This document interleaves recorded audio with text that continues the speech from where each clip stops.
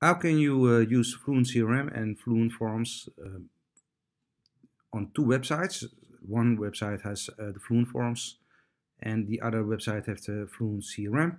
And when they subscribe to one website with the Fluent form, and they will be adding to the Fluent CRM on another website.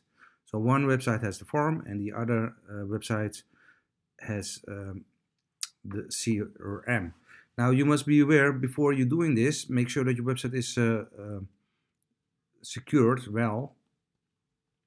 So because when you are going to do these things cross-site adding, then hackers can be hacking the site. So you must be sure that the security is good. I have also made a web tutorial about that. Click jacking. So just watch that tutorial if you want to know what I mean. Be aware of that. Now, maybe it's the best that I will show you what I've done. So this is the form. And let's see, because there are no contacts now on the CRM program on this website. Yeah, this is another website. So this is the website where the form is. This is the preview mode. Let's do just and the conditional logic. Do you want to subscribe? And I say yes, I want to subscribe.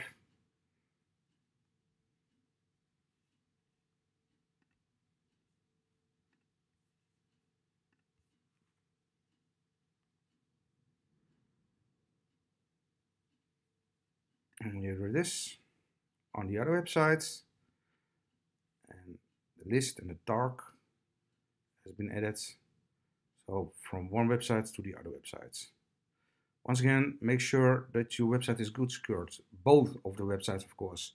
And when you're using a share hosting, what I don't recommend you, um, well, the problems can be huge. But anyway, that's not what this tutorial is about. So the first thing that you have to do is go to the website where you have the Fluent CRM and go to the add-ons. No, the add-ons not the automatization. No, it's not.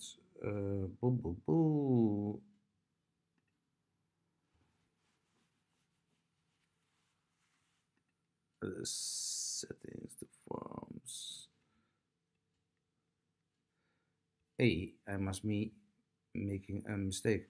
The Fluent CRM has the webhooks by default, but I don't think so, because when you go in here and you see here the webhooks, so this is the REST IP. You don't have to use this one. The REST IP is also, for example, when you're using Crocoblock, Jet Engine from Crocoblock, then you have also the REST IPE. Let's see if I can show you what I mean. Is Jet Engine installed here? First you go into the settings. Let me see if I have installed it. I don't think so. The REST IP list is here. Then you can use this to, for example, when somebody posts something on your website or you post it by yourself, then it will also be published in another website or on other websites. But that is also another tutorial. I'm going to show you that later on. So the REST IP list, but that is not the same. So don't get confused with the APIs. But what we're going to use are the webhooks. So first you have to go to the incoming webhooks. Of course, you already made tasks and lists with Fluent CRM. and an automatization or something like that. But that you can watch other tutorials how you can do that. I'm not going to explain this in this video because otherwise it will be too long. And then you have to create a webhook, and when you see here the webhook, then you see here the list, so you can apply it to a list and a tag if you want to. You can make multiple tags and lists, but I've already installed two of them, the one tag and one list. Then you give it a name, and then you have here the AP key, and you have to copy this one. You have to you can use it, or you have to use it later on. And here are all the fields. So these are all the fields for the contacts.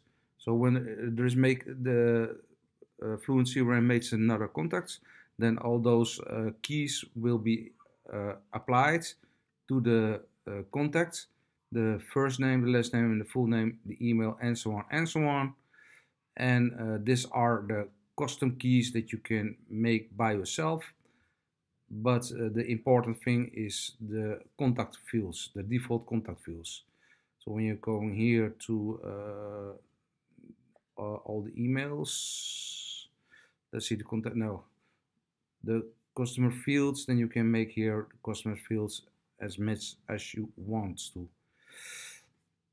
But let's go back to the webhooks. So don't use the REST API, but the webhooks, incoming webhook. And when we're adding it, then you can see that you can select subscribe or pending, whatever you want. Oh, sorry. And then you go into the other website where you have the form. So this is the website where we have the form. And the first thing is that we have to go to the integration modules, and then you have to enable the webhooks. So that is what a little bit confusing. I was also confused a little bit in the beginning of this tutorial, because the Fluent CRM has the webhook by default, but here you got to toggle it on. So there's a difference. Don't know why, but that's just the way it is. So when we have that, then we go into the forms, we make a new form, and as you can see here, the form, this is the form that we use, and just select everything that you want to be on this Fluent CRM from the other website. So the first name, the last name, the email in this case. So when we're going back to the keys, then you see here the first name, the last name. We don't use that. We only use the first name and the email and the last name. Sorry, the last name, also the last name and the last name. So first name, last name, and email, and the other things we don't use. You can use them, but in this case we make it simple and we don't use it. So then we have a conditional logic. So when you see here, this is the conditional logic that we're gonna use later on. And look at the name attribute. It can be anything what you want, it doesn't matter. But the other name attributes, the first name has to be first name. And where do you grab that key? That key you grab from the webhook that you have made. So first name is the first name, last name is the last name key, and that's the only thing that you have to do. Now let me grab a little bit of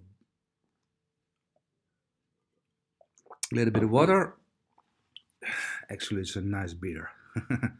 Don't tell my mom. Well, what you think that you can do is that you use the first name and the last name, so the input fields, and you're using the first name and the last name, there's the name fields, and then you say from okay, I will toggle this off, the last name, I will only use the first name, and then by the advanced options, then I select here and I make the name attribute first name. No, it doesn't work, so forget about it. what you have to do is just the text and embed it in here and duplicate it, and the first one must be name and the second one must be last name. So there's a little bit yeah, a little bit words. I've found it out also with the submissions for WooCommerce with the Fluent form, and I reach out to the support, and they say that they are going to work on it.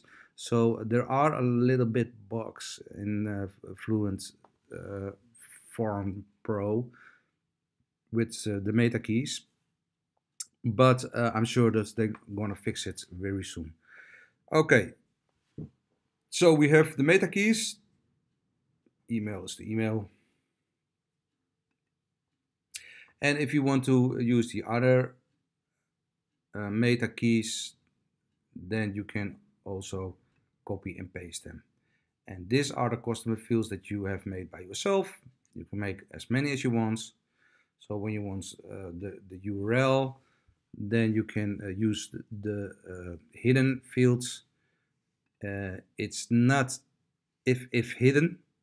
The name attribute is not if hidden. But you use in other cases, well, it's not a name attribute, but it's the placeholder, but it's just the fields hidden. So when you go here, then you see the hidden fields somewhere under the rainbow. Let's see. Probably you already saw it. Maybe advanced. I'm sure that you have saw it. Ah, here it is. Hidden. Okay. Let's go on. So this is the conditional logic. If you can see here, they can choose to yes or no. You have to make it required, otherwise it doesn't work. It always gonna post the contacts to the Fluent CRM. So make sure that you have make it required so they can choose, do I want to subscribe, yes or no. And you can also use other fields, multiple checkboxes, and then say, will you subscribe for this website or for this website? You can make it as crazy as you want. The sky is the limit. It's all up to you. Once you understand the basic, then you can go everywhere. I have also made a tutorial about CurioBot and other webhooks. When you're using a bot, then they can be added to the contact list. So it's the same thing, but then we're using CurioBot or continually or something like that. Webhooks are everywhere and they are wonderful. If you know how they work, it's just crazy, you know? So, yeah, that is it basically. It's super simple, it's super easy, you can do it. Even you can do it. No, just kidding. So when we are going to the conditional logics, when we're going here to the conditional logics, so you have here the webhook, huh? You only see this when you have installed it. So you add new, and then when you've done that, then you have here the webhook. You're gonna paste the URL. So this is the URL that you've made. This one. And you're gonna embed it in here. And you can choose for post. You can make it a Johnson or a form. Johnson is better. Well, actually Ajax is the best, but in this case it's Johnson. And then you have to enable the conditional logic and send a notification if all of the following matches. And then you can say abonné. So this was the first name, last name, the email, and this was the checkbox. Is equal to yes. You see here yes and no, and it must be yes. And you can see here that you have a lot of other things. You have also regular expressions, but when you're choosing that and you know how it works, you can choose that as well.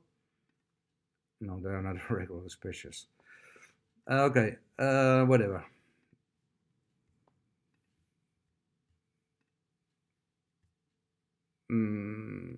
Okay. So that was it. Um,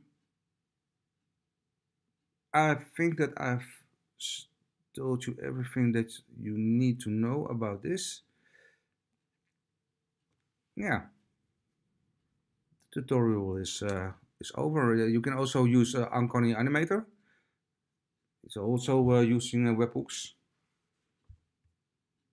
And when you're using Uncanny Animator, then you can also choose for a new recipe, and then going to the everyone and then confirm, and then use the webhooks. As you can see here, this is the pro version, the webhooks, and then you can choose for the form. But this is another tutorial. I'm not going to explain it now, but I already made tutorials about Uncanny Animator. But I think if you don't subscribe because I'm going to show you that later on. Thanks for watching and have a nice day or evening.